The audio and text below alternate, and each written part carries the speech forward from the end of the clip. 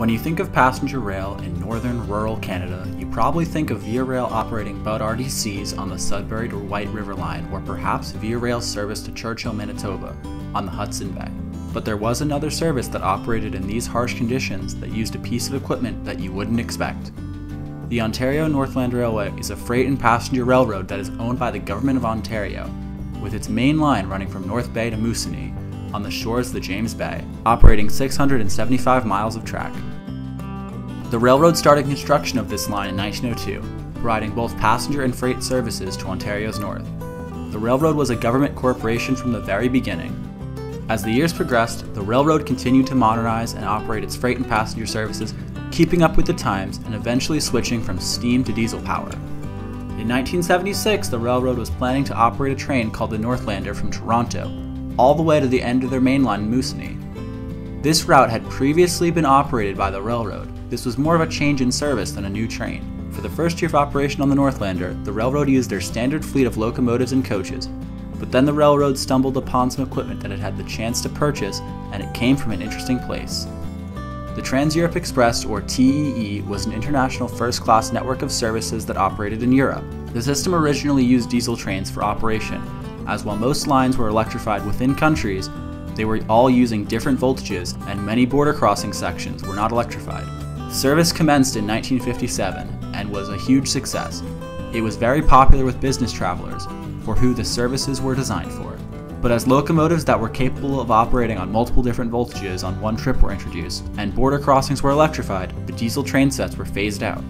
One train in operation was known as the SBB-CFF-FFS RAM TEE-1, and also known as the NSDE-4, which was operated by both the Dutch and Swiss railways on the Trans-Europe Express.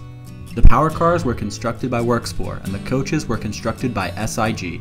The trains had a top speed of 87 miles per hour, with 4 train sets being produced, and were exclusively first class, like all TEE services.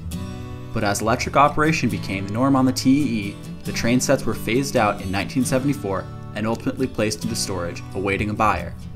In 1977, the Ontario Northern Railway was that buyer and purchased all 4 train sets that year, with them being shipped to Newfoundland, Canada, where they were modified with Canadian profile wheels and standard knuckle couplers on each end, and were then transported by rail to North Bay. With a new coat of paint, these trains entered service. The power cars, which were designed for use in Europe, did more or less fine during their first summer of operation. But in winter, however, the power cars were rather unreliable, as they were not built to handle the harsh Canadian winter. The maintenance crews were also unfamiliar with their European design, and they would have a lot of downtime. And thus, in 1979, the power cars were replaced with the railroad's own EMD locomotives. The passenger cars stayed in service. However, the driving trailer was not used after this point, as it was not compatible with the EMD locomotives, and it was too lightweight to push snow off the rails during the winters. Being of no use to the railroad, the locomotives were scrapped in 1984, but the passenger cars would carry on in service until 1992, when they were withdrawn and a fleet of rebuilt commuter cars were introduced instead. The passenger cars set around and were eventually scrapped, except for one set, which was shipped back to the Netherlands for restoration in 1998.